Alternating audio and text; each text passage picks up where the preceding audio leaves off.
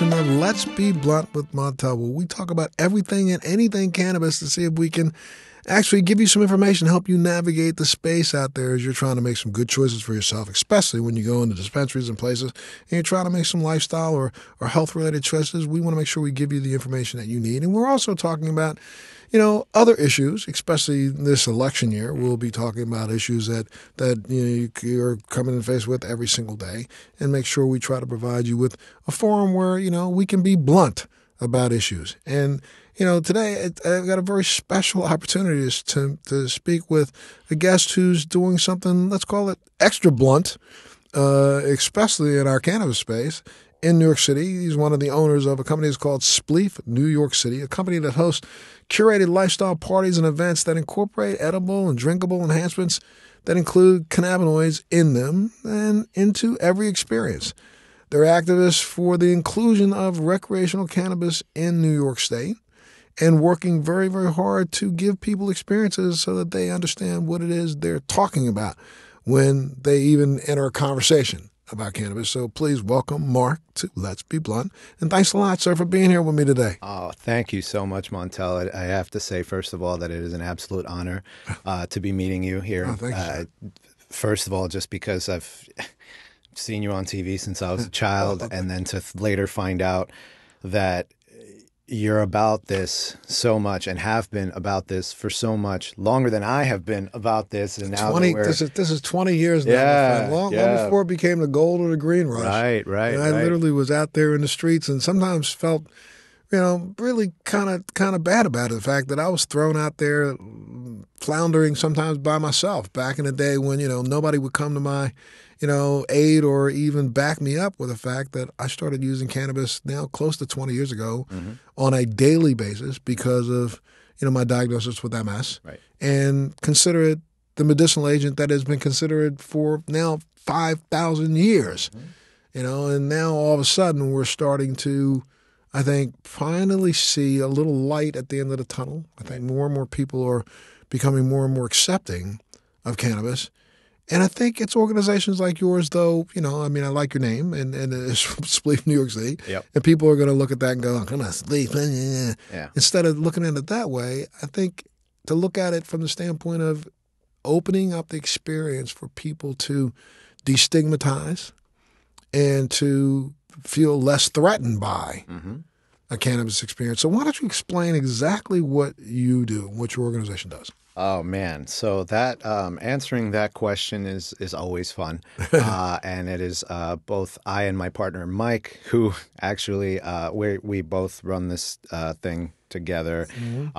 We love talking about what we do, what our story was, and well, quite simply, Spleef NYC is it's a lifestyle brand that does more than just one thing. I mean, we host events, and even at the events, there's lots of things that are going on to further educate and normalize and destigmatize.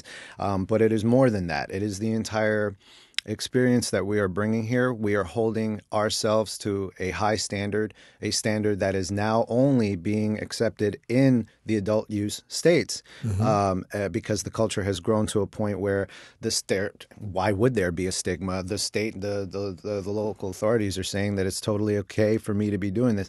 And yet, in a place like New York, that is so highly diverse, of so many people with so many thought processes and all of that, we still live in a city that is in a state that to this day either is not as educated or is as educated, but they do not have the platform, the channel, the safe space, if you will, to go somewhere and know that first of all, the products that they are consuming are being, told to them. They are being educated on about what these products are doing to them, that they are locally made, locally sourced here in New York. That's the whole thing here. And that also with our events is to have a place where, here's the whole thing, Montel. Mike and I are both native New Yorkers. I grew up in Queens, Mike in the Bronx. And I, unlike Mike, have also been an avid cannabis consumer since I was 16, never looked back. Gotcha. And when the culture was starting to grow here, which was only like maybe 5 years ago, and by the culture, I'm talking about like that it's a cool thing, that it's not just, yeah, let's just smoke up with our friends, because that has always been the cool thing. Sure, sure. But more than that, you know what I mean? And the only thing that was available, the first thing that I was seeing was that you have what we call seshes. A sesh is an event that usually is very underground. They take a warehouse in some place that's very far away from like residential and hard to get to. And because it's, you know, it's quote unquote illegal. So people are obviously trying to mitigate their risks, but they're not doing it the right.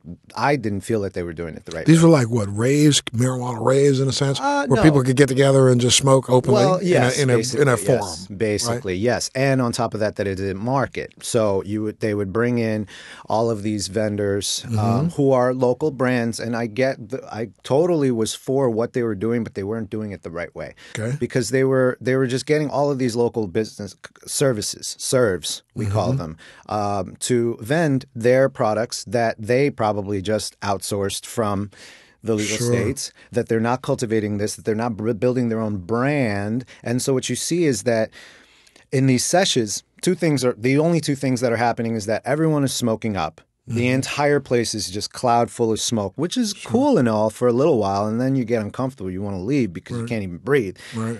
And that you have all of these vendors selling basically the same shit. You know what I mean? Everybody's got bud, everybody's got vapes, every single vendor has the exact same thing, and none of them are representations of their brand. They're just trying to make a quick buck, and they're all just together to do this. So we saw that as these are the only events that are available for people to socialize and come together in New York with cannabis. And then on the other spectrum, they started introducing infused dinners, and those started popping up. So a lot of chefs, professional chefs that have been in the culinary scene in New York for a long time now see a new way for them to become their own name, go away from the restaurant life. And I was in the restaurant life, so I know how stressful it is. And I can only imagine how it is for a chef.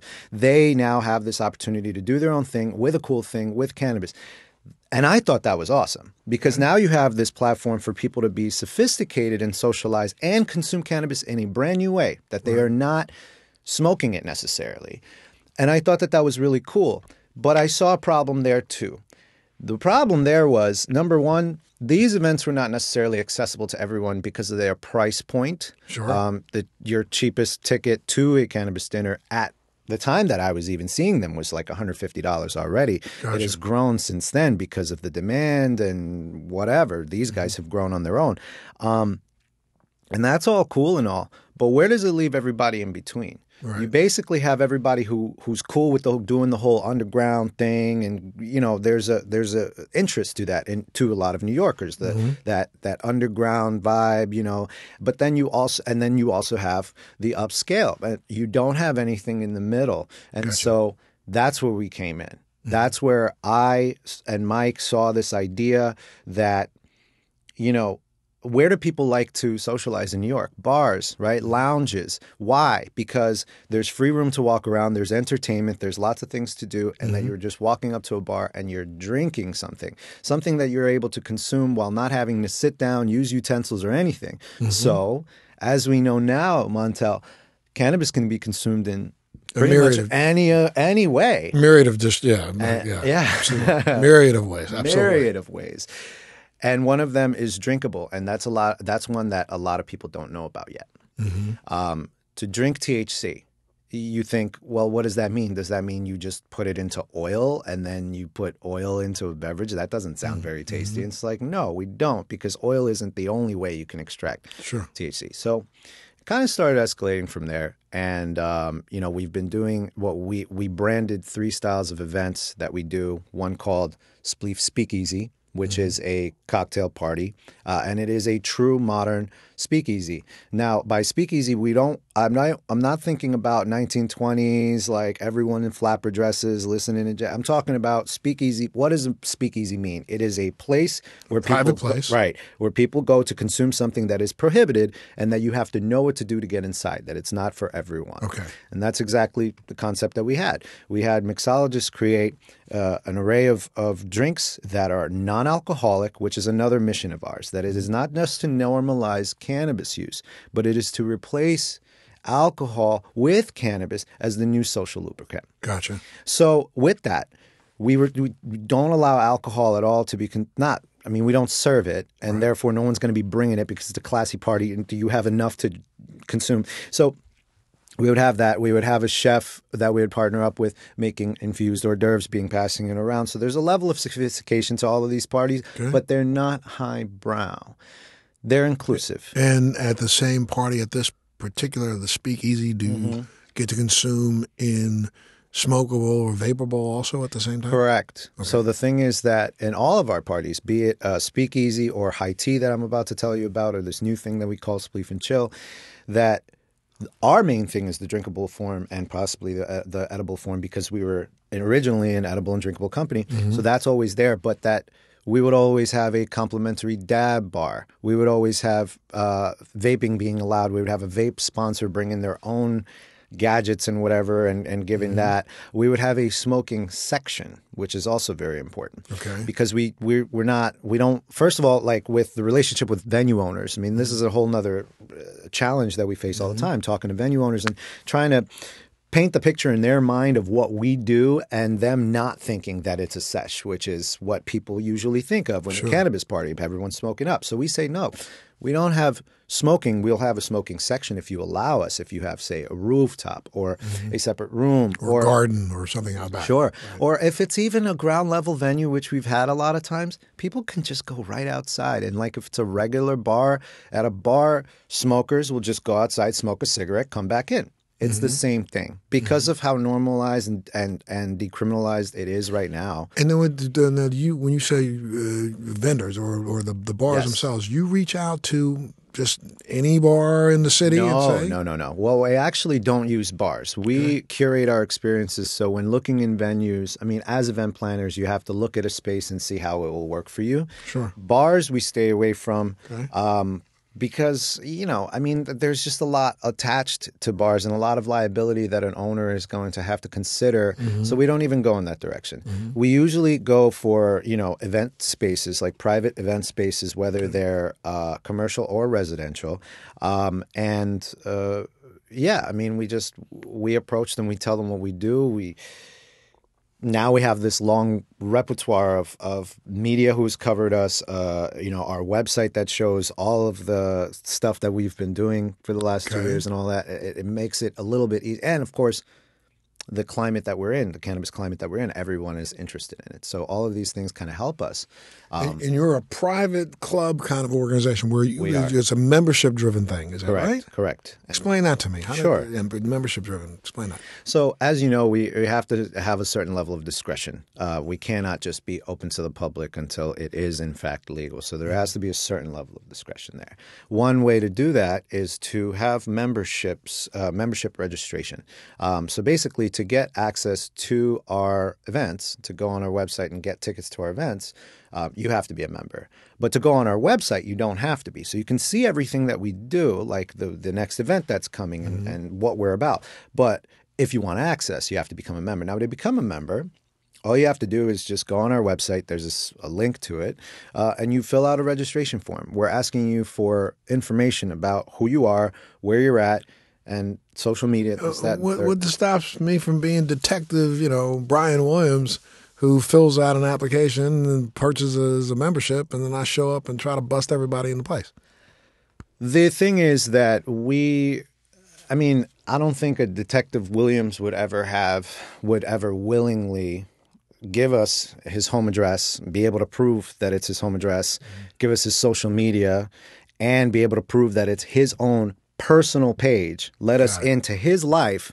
No detective would do that. No authority figure would want to do that unless they specifically want to take us down. Right. And I think, Montel, that in New York, I mean, we're riding the wave very nicely, and that there are so many things that are going on in New York right now that I Least think, of worries. yeah, I don't think that the authorities want to do this because of how the governor wants to put this in the right direction. The moment there's a bad story, the moment there's a bust, quote unquote, and the moment that something gets shut down, it makes us all look bad. So as long as we're not bothering anyone and people are really having a good time and no one's getting hurt, there's never been an instance.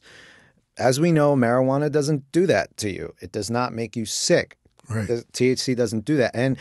And if you were sick, we don't only have THC to offer. We have CBD at all of our parties as well, and educate people and all of those things. For someone to want to take and close a party like this, I don't understand what the purpose of it would be. You know what I mean? We're trying to build a culture here. We're pioneering a movement. We're holding ourselves to a higher standard to show New York, like, no, doing what you're doing with this seedy stuff or only being very super highly private is not going to be able to spread a culture to as many people as possible. Right. You're still being exclusionary, and that's not what we're about. What kind of numbers are we talking about when people show up at events? What is it? So 50, speakeasy, 200, 100? So yeah, so I was going into like the different styles of events that we have, right? So on a seasonal basis, we have speakeasy, we have high tea, and now we're launching Spleef and Chill. Speakeasy would come in, it's on a weekend, so it's a weekend party on a bigger space. We would look around 100, 125 guests. High tea is more of an after happy hour crowd, right? So it's after work on a weekday, around 40 to 50, sometimes 60 guests. And then Spleef and Chill, which is now high tea is a tea party. So imagine instead of a cocktail party, it's more intimate and cozy and in a different environment where instead of a live performance of a big band, you have like an acoustic set instead of a live art piece that's like a sculpture or a body paint. You have like just a nice, so it's like a smaller, cozier version of Speakeasy. And then Spleef and Chill, it's just a lounge session. You know, like we don't bring any vendors, we don't bring any entertainers. This is just something that you just come. And people can socialize together in the culture of cannabis. Correct. Now, cannabis consumption is always there, even in Spleef and Chill. And the idea there is that we would serve THC seltzers from a keg. Gotcha. Right here you go. You know what I mean? And this is blowing people's minds because you're walking up to a bar type of style environment and you got a guy with a tap and everything and they're pouring you a THC beverage. Is this a pay as you go or the membership pays? So it's the way it is now is that our memberships are free, but that's about to change as we're upgrading into the next year. They will still be very affordable and it would be on a monthly subscription basis. But to get access to our events, you just buy a ticket. You get a ticket, and when you get a ticket, it's pretty much all inclusive. Okay, gotcha. The vendors, you know, we would always have a vendor marketplace as part of it, just like we would have a smoking section as part of it, but not the whole thing. So vendors, you know, you have a shopping experience. Whatever the vendors are selling there, you know, you buy whatever it is that you want or whatever. We provide an all-inclusive experience in terms of the food and beverage type of deal. And the dabbing and all of that, that is included in the ticket price. And then, again, like I said, it's then the membership is just on a subscription basis later on. But right now, it's free.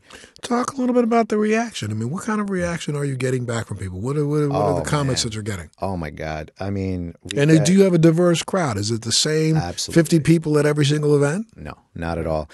So the first question, yeah, people love us, man. Like, every single time it's a new experience for someone. They walk up to us personally and they say, this surpassed my expectations. I had no idea what to expect because no one in their life has ever experienced what we do until they experience it. And no matter how much their friends tell them how cool it was, even if they have, you know, look on Instagram, look at how cool the Spleef party was, they're not even going to get it until they go. And so to answer your second question, it's a beautiful mix of our current members and bringing guests, because the way that we do it is members can buy tickets, but they can buy tickets for their guests as well, as long as the member and the guests all show up together and that they're not just willy-nilly checking in like, oh, I'm with so-and-so and so-and-so is not here yet. all the members have to come with their party. And what that does is that it creates more potential members every time. Got it. So the word starts spreading like wildfire now, Montel. You know, after a year and a half, almost 2 years of us doing these events, everybody wants to. Let me not say everybody wants to come, but what kind of numbers are you talking about? I mean, how many members do you have now? Currently, we're approaching 2,000 members. Okay. And this has been since we rolled that out this January. And it's, I mean, literally every single day there's membership approvals going on through, you know, my back end where we verify and whatnot. So, yeah, I mean, it's just constantly growing. We're very, very happy about that. What's been the biggest hurdle to overcome? I mean, finding locations. There are 3 hurdles. Finding locations has been a hurdle, but we're now easier. It's easier for us to navigate because now venue owners come to us sometimes, you know, and then other times when we approach them, again, we just tell them like, look, we're experienced. Just check us out. Like we're not, whatever it is that you have in your mind, look at what we're doing, and I bet you'll change that. So that's not that much of a challenge. The biggest challenge that we have, obviously, is that we still have to be very discreet, that we cannot go 100% public with this, that we cannot go all over, you know, saying, you know, that's the biggest challenge, that we're still limited to how much we can expand at the current time. But we're still riding that wave very nicely. I mean, we don't want to go too much too soon either. I mean, do you find yourself having to change venues and move it around different locations? Sure. The way that we structured it now is that we would choose a location for speakeasy, and then we would choose a location for high tea, and we would only do it at that location for that season, and then we change it around again. Okay. And then why we're changing it around is for that reason, but it's also for the thought of the guest, right? You don't want to just always go to the same place. It's going to start becoming monotonous and you're going to lose interest as soon as another guy has another party. Sure. So we do that to keep our guests interested. We also do it because we have to upgrade our locations. We started with lofts. Now we're in restaurants. Later on, we'll be in hotel rooftops. You know what I mean? So it's also because we are able to provide a better experience. So we take that opportunity and provide that for the guests to further that interest and keep growing. And you have entertainment at them? Absolutely. Lectures and seminars? What do you do? We, yes. So at Speakeasy and High Tea, we have entertainment. We would always bring in a local artist, band, and an artist, a visual artist. So we would always have a live art piece, and that every single event would be a different entertainer. So that's one thing that will always change at every single event. Sometimes the vendors that we bring in are also different. And these are the thing that we do with our vendors is also very curated because, like I said, I did not like it with the sessions when everybody was selling the same thing. So it's like you have your own brand, you have this one product, you sell this product. If you're bud, you're going to be the only bud vendor, and you're only selling bud.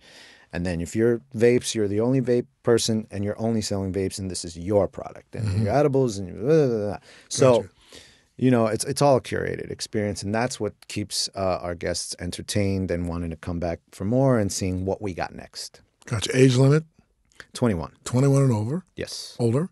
And is this is an opportunity to get more and more people behind the idea of adult use? Correct. To see if they can put pressure on legislators to pass that? Absolutely. And again, it is also our mission to further get this idea into people's heads to replace THC, replace alcohol with THC in the same settings that alcohol would be consumed in regular places. Because the vibe, whenever you come into our parties, the vibe is very different from what you would expect. Because you don't see everyone smoking, but everyone in the room is high. And there's a lot of people who are high, and no one is drunk. So no one is loud. No one is belligerent. No one is saying stupid stuff. No one's aggressive. No one gets sick. No one is overly going to the bathroom. No one's making a mess. No one. It is a beautiful, beautiful environment. And because you're high with all of these people, you feel less shy to engage with someone. Right. Because they're cool. You know they're cool because they're doing exactly what you're doing. Wow. And that's what connects people too. So we really established a community and a new culture here. And that's what we're continuing to do. From a demographic standpoint, is this something that, and again, could a single woman feel safe to come out to an event like this? Absolutely. As a matter of fact, there was a publication by Honeysuckle Magazine where it was a female journalist who came and quoted her on that and saying that I can, this was the first time in a while that as a single woman coming on my own to an event like this, I felt comfortable and at home. That spoke volumes to us. And yeah, I mean, this is not just a place for a single woman to come and feel welcome. It's for all to come and feel welcome. The demographic of our members is expansive. There's all kinds of people from all walks of life, all ages, all ethnicities, exactly how the New York demographic is supposed to be represented. Yeah, I just find it, I'm amazed that you operate under the radar in a sense. Well, or on the radar, but the radar gets turned off. Yes, and as we are growing and we are becoming more public, we are also increasing our security and mitigating our risks as much as we can. We know that what we're doing is a risk. We're not saying that this is, like we're completely protected and that we're boasting about the fact that we're doing this, and no one else. No, we're doing this because we know that this means so much to us that we're willing to, do what we have to do to put this in as many people's hands as possible, not to make a buck, but to educate and to change a culture. That is our purpose. If it was to make a buck, we would have done it the right way and would have really made a whole lot of money if we, say, moved to Cali or Colorado or Washington or whatever. And you know what? Even people over there are telling us that they haven't even seen what we do here over there. Oh, that's absolutely true. I don't believe that I've seen a service like this in any of the recreational states. And that's probably because of all of the regulations that exist in all of those states. People in those states are even more scared than the people in states where it hasn't even passed yet, because of they know that they had to pay a lot of money for these licenses, and they have a lot of officials like looking at them under a microscope to make sure that they're following every single rule. But I guess I don't understand why in places where there is rec, you can't. I mean, if I can consume a product in my private home, why could I then not have an event in my private home with other like-minded people? No, that you actually can do. So those are the only events that actually happen are private events. So the law right now, and I'm not 100% knowledgeable of the laws in every single state, but say for California, for example, you can either do it privately in your own home, or you can do it publicly, but you cannot sell tickets. You cannot sell anything there. So what ends up happening is that these event organizers have to charge crazy sponsorship packages and fees to other brands for them to get onto this so that they would be able to pull on this event. Got it. We took on sponsors for the first time with our biggest event just 2 weeks ago called Summer Soiree, which is unlike Speakeasy High Tea or Spleef and Chill or Spleef Lab, which I didn't even mention yet. Because Soiree, this one was completely out in the open. We had people smoking and vaping and dabbing outdoors while, only the consumption of, drinking something or eating it or all of the entertainment and stuff were inside. People were out there, out in the public. Not completely out in the public, but it was open to the public. Anybody was able to just walk past this and see what was going on. And yeah, we did it. And it didn't bother anybody. So, and you were doing that on private property or were you doing that on public property? It's hard to say these days. Gotcha. But fact of the matter is that the venue owner, of course, never experiencing something like this, was very, very alert, and he had his own security people. I was just chuckling to myself. I was like, look, man, he just doesn't know. Like, this is very open, and people don't really understand how open it really, really, really is in New York City right now. It's amazing. Yeah, all you can do is take a walk down the street. Right, right. Every corner, you'll understand how open it is. Right. But to furthermore, in rec states, why what we do isn't really allowed is because consumption on site is not a thing that's legal yet anywhere. You can't go to a dispensary and consume. You can't go to a place Very where, few. So there are consumption lounges that now exist where you can actually go and consume your own stuff, but you can't buy it there. Right. So, except for in San Francisco, like in the San Francisco Bay Area, there are a few dispensaries that were grandfathered in that allow for consumption on location. I see. There's a couple of them. I've literally held some events in San Francisco Bay Area where you could literally come in and sample a product right there on the spot. And also had dab bars. Wow. A couple of but those are few and far between, Right. and they are grandfathered in to be able to do that. Right. So, like, good luck trying to do that now, right? Sure. So, who knows what it's going to be like in New York when the events, the events category in particular, we know the categories of marijuana industry, basically. You're either a cultivator, a retailer, a caregiver, I think. Those are licenses specifically in certain places.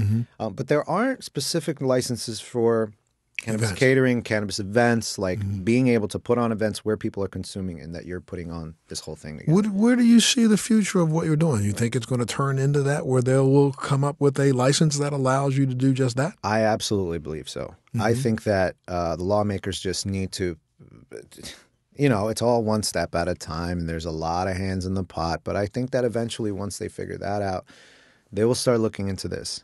And they will start looking into consumption on site as well. And that they will understand that consumption does not necessarily mean smoking, because smoking in a public place, no matter what you're smoking, can still make other people uncomfortable, even if they smoke weed too. Right. Because if I'm not smoking right now and there's like 5 people right next to me that are, 2 things that are going to piss me off. 1, why am I not smoking with them? And 2, it's like there's just smoke and you know what I mean? Like, I don't like that. So there's other ways to consume. People need to see that. Right. And especially the drinkable way, because the drinkable high is completely different from an edible high. People get scared of the edible consumption on site too, because they don't know what's going to happen to people. They're going to eat something edible and then they're going to get way too high and then they're going to get sick, and that's a liability.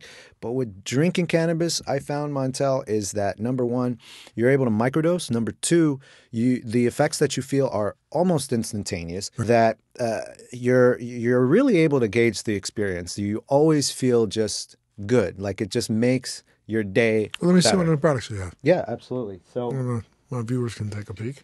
Here's our brand new product. It's an infused seltzer, and it's got a perfect little dose for one person to consume, or 35, you can 35 milligrams. Is the total bottle. Yes, we recommend half of that for one person to try out. But you can, and an avid user who's tried this a couple of times, or consumer rather, knock out the bottle. Right. And we specifically write non-alcoholic on the label to make sure that people know that. And our little bio on the side of the label is also really important. The other side, well, that's directions, which is important, the education. But our bio too, that we are purveyors in the scene that are really trying to change the way people look at social lubricants, and that alcohol doesn't have to be the only one. Interesting term that you use. Did you coin that? Did you guys?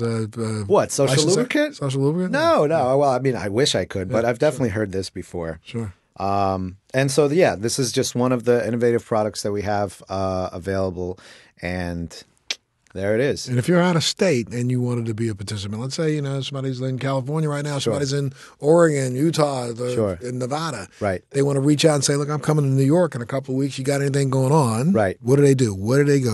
What website? They go on spleefnyc.com.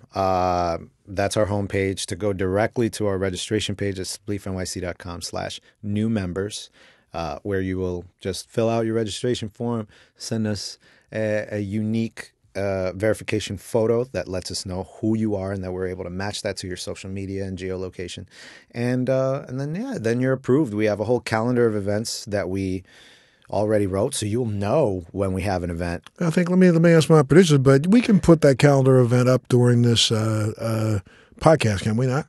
Okay, yeah. So we'll make sure that, if you give us Sure, the absolutely. list of the events that you have coming up in the next couple of months, we'll make sure that we tie that together with this podcast. That's So that beautiful. people at home, people who are listening, tuning in, want more information and want to know where they can go and just chill. When they get to New York, boom. I'd like to send some people your way. That's it. That's it. And I mean, we'd love to see you guys at one of these parties as well, Absolutely. so that you can really see for yourself. Like you'll feel the vibe, and you'll automatically know that you're in a cool place. Well, I think organizations like yours would, one of the things that I'm really, really, really focused on is trying to get as much education out there as possible to people who are consuming it. And I feel that, this whole idea of recreational use or adult use versus medical use, I think at the end of the day, almost everybody using cannabis in making the choice of cannabis over alcohol or other social lubricants, technically my perspective is that you're doing so for a reason that may have a little medical benefit under it anyway. Everybody, every single one of them, whether you just need to use this to relax, right?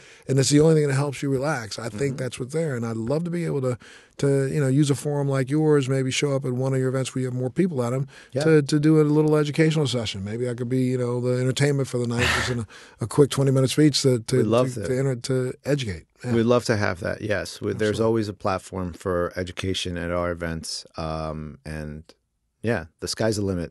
Absolutely. Well, thanks so much, Mark, for being here, man. And Thank you, Montel. Tell your partner I'm sorry I missed him. Maybe he'll make the next one. Hey. I'm going to be back in New York in a couple of weeks, and when I come back, we'll do some more podcasts. So I'd love to have you guys back on again. Likewise. You live in Florida, right? I live in Miami. Yes, sir. Right on. Absolutely. Right on. What's the scene like down there, anyway? It's weird. It's strange because the state's still fighting over the administrative process by which they're going to roll out the now voted in medical and adult use program they have. They haven't figured it out completely yet, so they're working on it. Well, that's good.